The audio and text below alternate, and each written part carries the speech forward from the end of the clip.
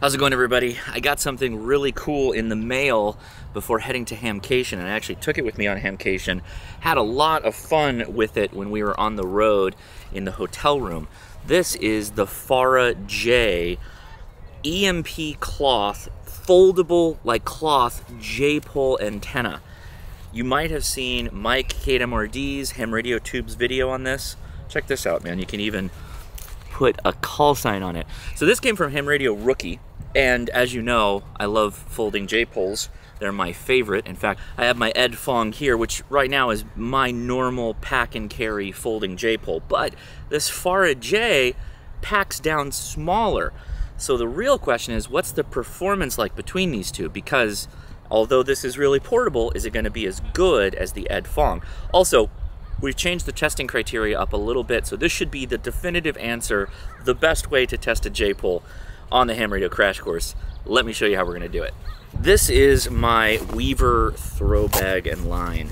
I'm going to throw a line into the tree so we have no resonant materials nearby, just this cordage. We're going to hang the J-poles on it. We're going to get them to the exact same height, and we're going to test using my SDR at home, receiving signal strength and audio coming out of my radio. So let me set this up.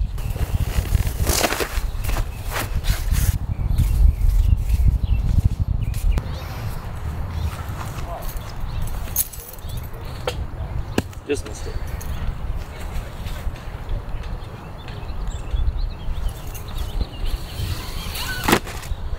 Bingo.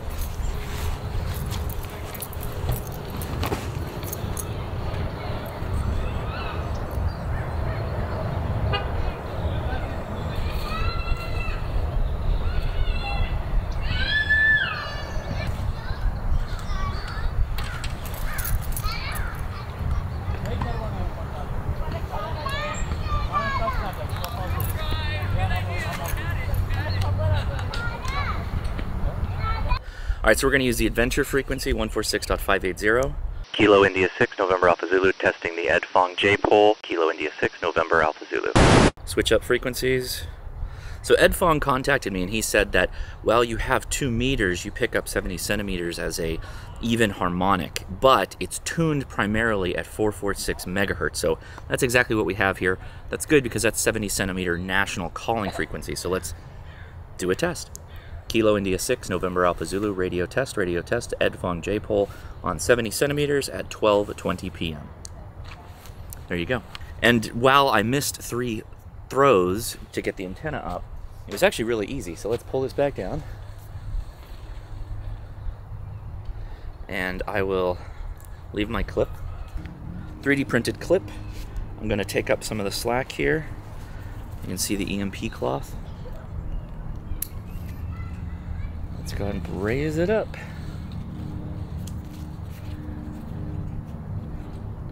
Now this is a bit longer than the Ed Fong J-pole bit on distance. Now, one of the things you have to consider is it truly as portable as the Ed Fong J-pole?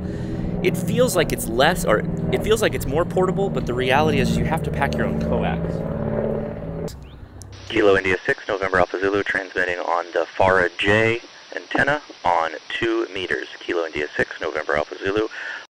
Kilo India 6, November Alpha Zulu, testing with the FARA-J. This is on 70 centimeters at 12:23 p.m. Kilo India 6, November Alpha Zulu. Hey, that's it.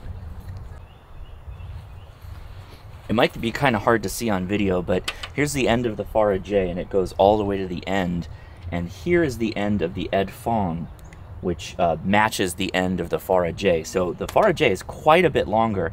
I don't know why. That could be just a tuning. It could be because of the material. Don't know. So only the numbers will tell.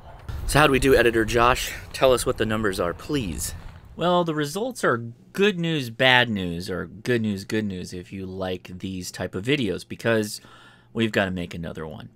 If you can see here, the Ed Fong is about 1 and some change dB better than the FARA-J, which is great news for the FARA-J because the Ed Fong was pretty much the killer 2-meter J-pole antenna when we last did our test back in November of 2023. With that said, when you compare the numbers of today's test on the 25th of February to the November test, and you can see we have vastly different numbers just on 2 meters alone, some 10 dB lower for the EDFONG today than before. So that means I likely have something wrong with my testing station. So we've got to make another video because I feel like the sensitivity of my receiver has gone down, which means that's likely where the sensitivity to pick up 70 centimeters went along with it, because we did pick up at least a signal, not enough to get an audio recording, but we got a signal of the EDFONG in the past.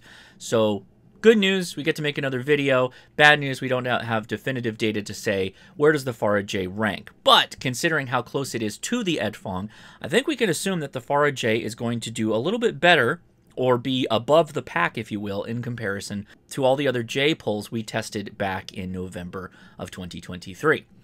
Also, really interesting point that while we didn't pick up the FARA-J on 70 centimeters, I found out after shooting this video that the FARA-J is adjustable using those 3D printed hangers to basically take out portions of the antenna by folding it back over the top of that ribbon using the little slider there, and I'm actually able to dial in a really good SWR on 70 centimeters. So that's something we also need to test on video. So make sure you are tuned in for that, because that's likely going to be the no-holds-barred throwdown test of all J-poles, the final end-all be-all, because I feel like my tree-throwing method is the better one.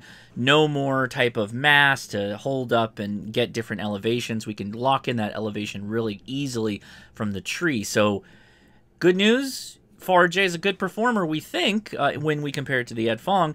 Bad news is we don't have that granularity of numbers yet, but we're going to.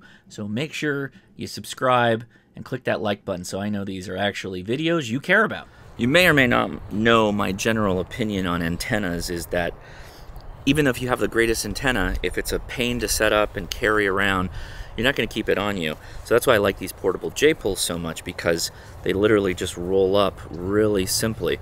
EDFONG's still a fantastic antenna regardless of what the numbers say on this test. I do really like this one though, because look, it's literally just like a ribbon. It's almost like a ribbon that you could just put in your bag and take around everywhere with you. Now the coax does add some weight. Take your ID50, throw that in there as well, and there's your little go bag. Goody-tama go bag. Just kidding, I don't. Yeah, so EDFONG J-pole in comparison goes right in the bag, so yeah. I'm a fan. I'll have links in the description.